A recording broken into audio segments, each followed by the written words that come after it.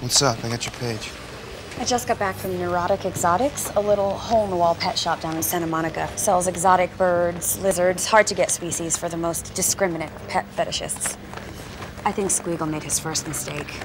This is an Azores bullfinch, rarest finch in Europe.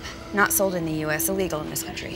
Why's that? They're on the critically endangered list. 2 categories away from EW, extinct in the wild, and EX, extinct. So the feather we found in my house was an Azores bullfinch.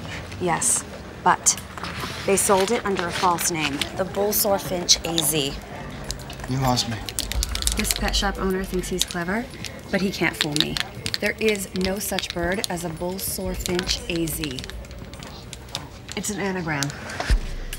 The initials for Arizona are AZ. Take the bull out of Bullsore, and it's an anagram for Azores.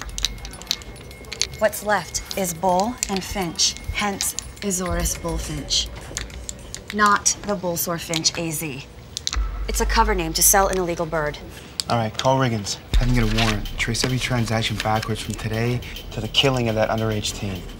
See if we can get an address for the credit card. What if you used cash? I doubt it.